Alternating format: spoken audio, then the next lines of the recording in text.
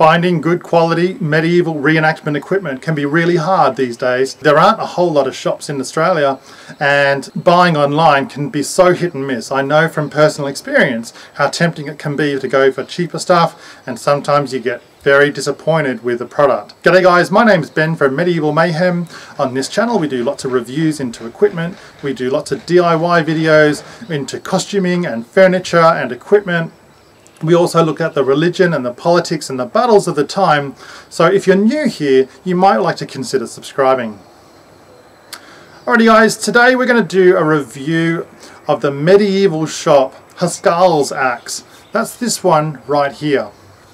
I really like this axe. This is a really nice piece. I've used this in reenactment a couple of times. I like it. There's a few things that I would like to see changed about it, but the weight of it and the way it handles is really good. And I feel this is a really good example of a modern reproduction of a good historical weapon. Let's take a really good in-depth look at this. Overall it weighs 1.3 kilos, which is not that much, and it's not too unwieldy. It's a total length of 87 centimeters. Personally, I feel it's a little bit short, and I think the handle could be more oval shaped as opposed to something which is quite rectangular. I do like the flat edges because it gives you feedback into how you're holding the axe and where your hands are in relation to the blade. So more of a teardrop shape or a slightly oval shape I think could be more realistic, and also probably a bit better personally from a reenactor's point of view. The total price was $84. I personally found that pretty good really, certainly when you compare it to many of the overseas models, because you're then paying $30, $40, $50 sometimes for postage from overseas, and that's really wasted. That's dead money, plus the taxes and stuff that come with it. I'm a big supporter of Australian companies, and where Australian companies can come out with a good product, I'm definitely going to rate that and promote that. The axe head itself is 18 by 20 centimeters. I find that possibly the influence of, you know, Hollywood and big screen, small screen stuff, popularized fiction. This axe head seems a bit small to me. And certainly when you look at some of the Osprey books and some of the other examples out there, there are definitely bigger axe heads. That said, it's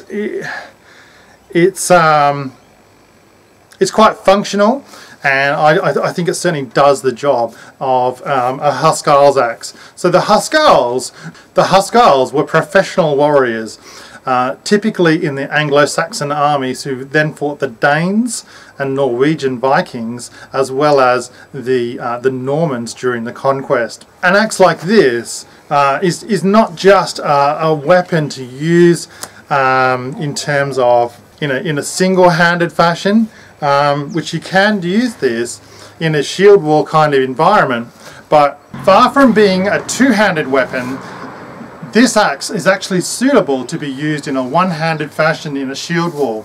What I could do with this axe, and this is definitely proven tactics, is to be able to hook someone else's shield and pull that forward. Another idea that's definitely proven, and is arguably the reason we actually have the kite shield, so that being developed in Western Europe, as opposed to many other countries who maintained their round shields.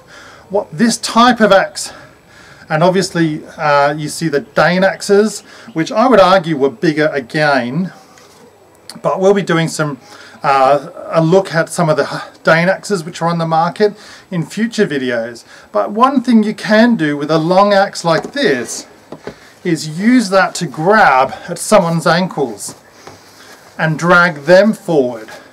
If I've dragged an opponent forward in a shield wall type environment, and my colleagues can push the shield wall forwards, I then have the opportunity to butcher my opponent in front of his colleagues and his friends.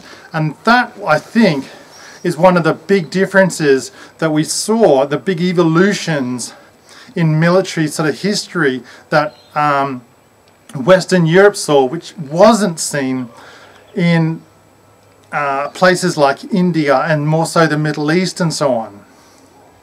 Warfare was very, very different, and consequently this is why the kite shield started to develop around about the 10th century, which was the height of the so-called, Viking era. Alrighty guys, I really hope you enjoyed the video. Please like, subscribe and share, and I'll catch you in my next video. Righty guys, the Medieval Shoppe Húskarlar Axe, I'm going to give this 7 out of 10.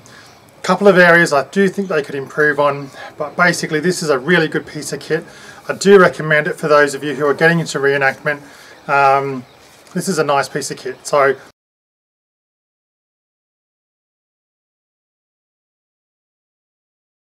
please like, subscribe and share, and I'll catch you in my next video.